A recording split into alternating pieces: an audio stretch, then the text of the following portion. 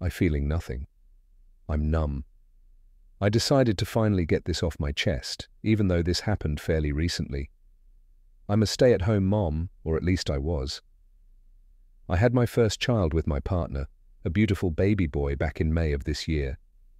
The new addition to our little family, including his daughter from a previous relationship that I took care of as my own, and refers to me as Mommy. I was so excited to have a family of my own.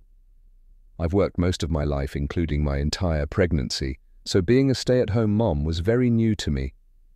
In the beginning it was extremely challenging, but eventually I got the hang of it.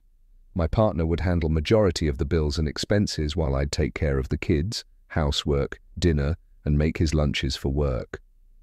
My partner worked overnight shifts, so on top of taking care of the children, I was in charge of waking him up for work, which wasn't an easy task at all.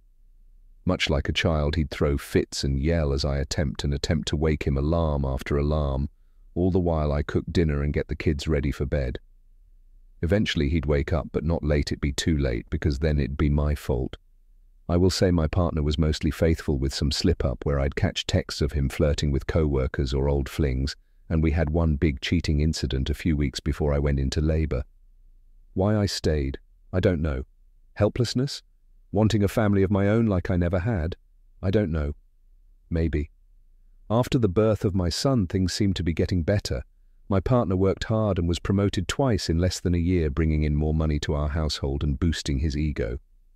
I continued to do my part: cook, clean, make his lunch, and wake him for work. One night I'm doing my usual routine, cooking, making his lunch, and then I wake him for work.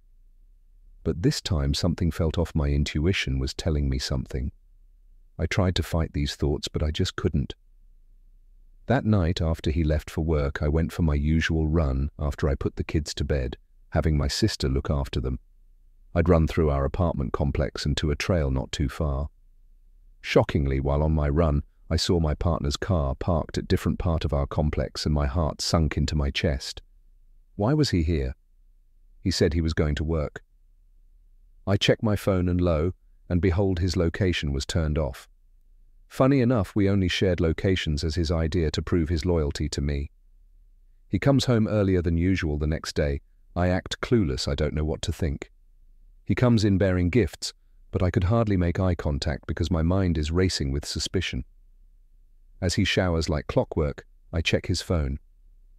To my surprise, I see text messages between him and young lady who lives in the same apartment building as us. He's telling her how he's on his way to her to give her vitamin D. They just met the day before.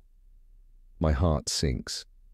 He had me wake him up, make him lunch, and look me in my eyes and said he was leaving for work. This was the ultimate betrayal. How could he do this? I hear the water stop. I quickly jump and put the phone back where I found it. This is where I go completely numb. He hops out the shower talking to me. Normally I act oblivious and ask him about work. He says it was any easy night. I bet it was.